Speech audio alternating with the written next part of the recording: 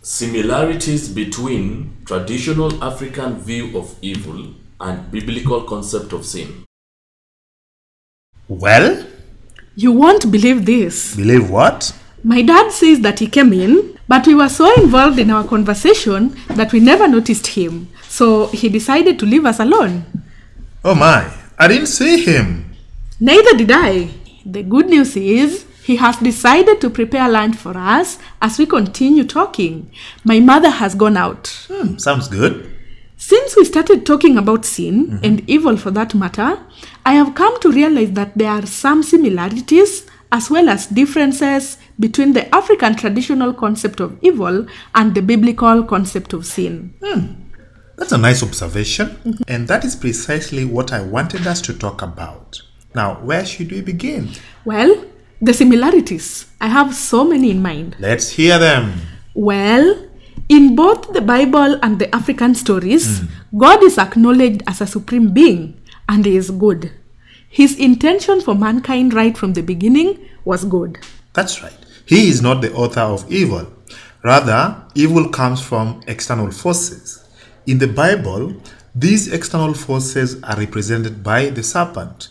In traditional African communities, these external forces are represented by... Let me tell you that. It is represented by malicious ancestral spirits, witches, sorcerers, and evil spirits. Correct. Secondly, sin and evil are viewed to be arising from human beings' disobedience, greed, and selfishness. Can you explain further? I can try. Because Adam and Eve disobeyed God and ate from the tree of life, they sinned and had to be driven away from God. Cain's anger made him to kill his brother Abel, and God had to destroy the world with flood when human wickedness became too much. Beautiful. In the traditional African settings, we learn that causes of evil are things like breaking of taboos, evil people in the society, curses from elderly people, and so on. As you can see, it is the very human beings that cause evil. That is excellent. Thank you.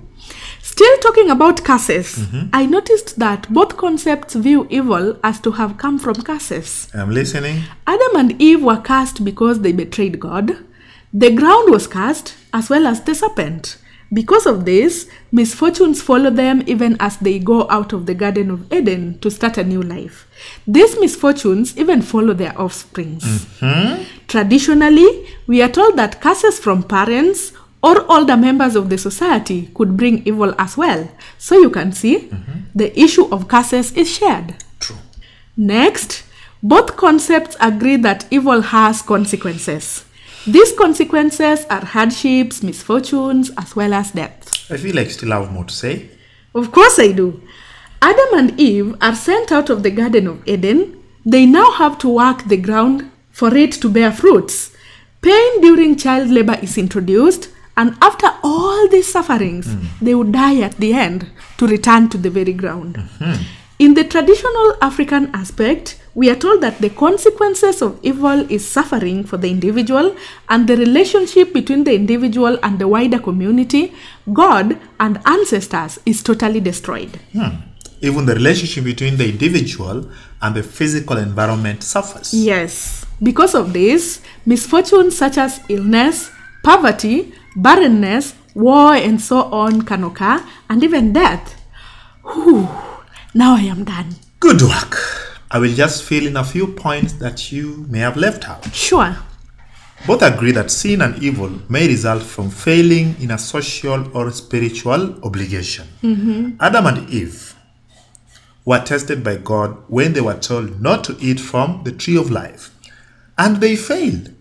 Traditionally, not respecting the elders, not pouring libations for the ancestors, and such are also seen as failure to fulfill obligations. Understood.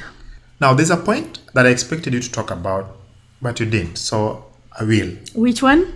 That evil and sin alienate human beings from God. Oh my, how could I forget that very important point? Don't you worry, you mentioned so many good ones already. God originally had good intentions for human beings. They lived in a state of goodness and innocence. This was shattered because of evil and sin. I agree. Finally, God is the guardian of morality, law, and order. In both cases, there are do's and don'ts spelled out for human beings to follow. God intends everything to be done in an orderly manner. Unfortunately, human beings deviate from these rules and cause God's anger to fall upon them. Oh, something smells good. My dad is a good cook. I'm sure you will love whatever he is preparing. I'm sure I will. Give me a moment. Let me see if he needs any help. Okay.